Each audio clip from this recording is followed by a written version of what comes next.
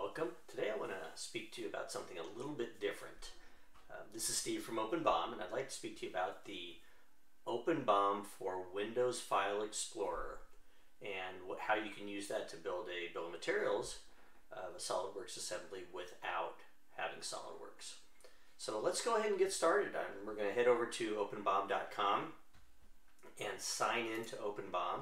If you have an account, go ahead and sign in with that account. If you don't, please go ahead and click on the register and fill this out and create an account. So we're going to go ahead and sign in, and I'm going to sign in with the account that I created earlier.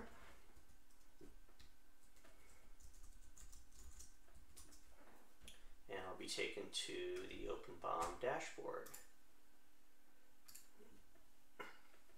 Now this is the OpenBOM dashboard, my browser. This is where my bombs and other things will go. So if you come here and you see this this button up here that says Upgrade to Professional, you'll need to click on that and head over to our website and either request a free trial or purchase a professional user license. The integrations, which we're going to be running here, all require a minimum professional user license, or above.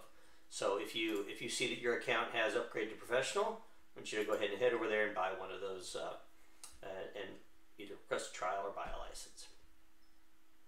Okay, so once you've done that, go ahead and sign back in, click on the integrations, and download the Solidworks extractor for File Explorer. So you're going to click on that, and we'll install a small MSI file on your computer. I'll let you go ahead and do that. But once you do that, you may have to reboot your PC, and then the Windows File Explorer add-on will be installed. So right now we're going to go ahead and head over to the Windows File Explorer, and I've looked up one of my favorite assemblies on my PC, which is my wireless router assembly. And I'm going to right-click on that. You're going to see that we've added an OpenBOM menu here. So the first time in, we'll want to start with the configurations area. And you'll want to provide your username and password for the account that has the professional license. Go ahead and choose that, and then here's where it gets very interesting. We're going to right mouse, and we can create parts list, single level, or even a multi-level bill of material from this assembly right from the Windows File Explorer. So let's create a parts list and click on Extract BOM. So the File Explorer add-in is building that bill of material. We'll give you a link and you can open it right in OpenBOM. What is terrific about this process is, you may need to sign in for your first time, is that any colleague or friend or someone in your planning department or someone else can create a bill of material using OpenBOM for Solidworks without having Solidworks installed.